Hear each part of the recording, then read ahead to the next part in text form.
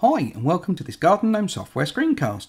This screencast is going to look at how to install and configure the volume component.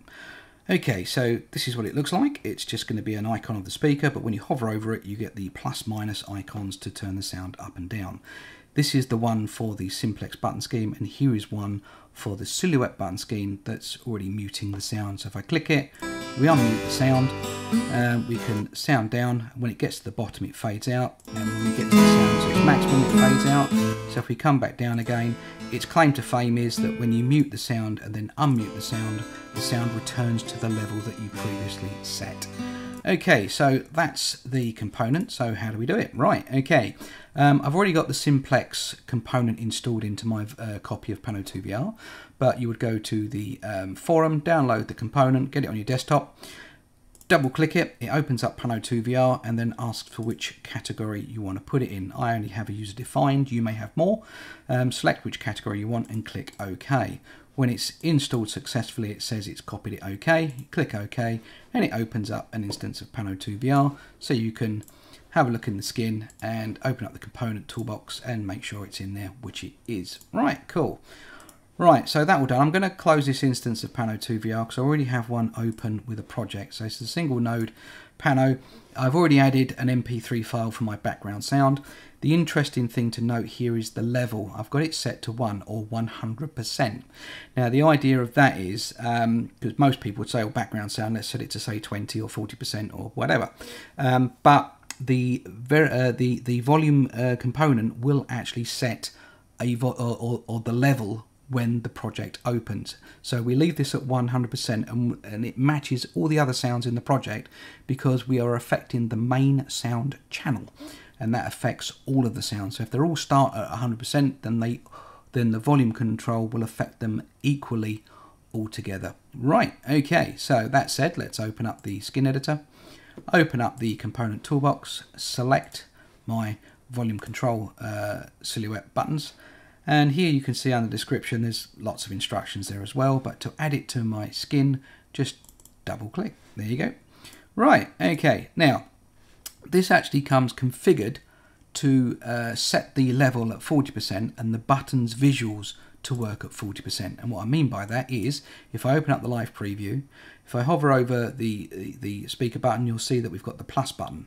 Now, if we're at 40%, if I click it again, that now will be at 60. If I click it again, that's 80. If I click it again, that will be at 100%, and then it fades out to say that we've reached its maximum.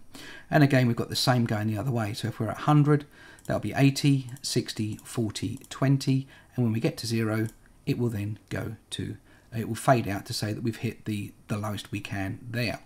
Okay, so we've got two things that we need to adjust if we want to set a different starting level. So let's click in anywhere in the skin editor's background to open up the skin's properties panel. I'll just expand this box over so we can see all the text, and you can see I've got a variable set, which is a numbered variable, and its initial value is 2. Now we're the volume control is jumping up in 20% steps.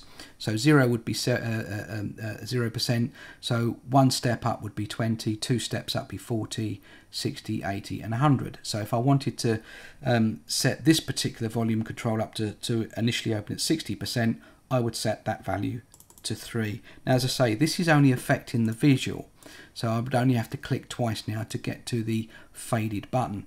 But what we need to do is tell the project how to or where to set the actual level of the sound, and that's done by clicking on this container, which is the sound on off container, and you'll see that this has an initial action, so a viewer init.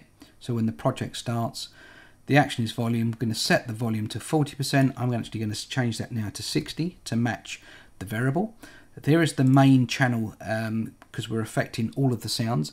However, if you wanted to, you could add a second instance of the volume controller, and then as you add sounds to your project, you would have the different channels here, so you could select which channel that you wanted the volumes to actually adjust. So you could adjust the background sound or whatever. I'm going to leave this at main and click OK. What I want to do now is just open up the live preview again, because now we've adjusted this for 60%.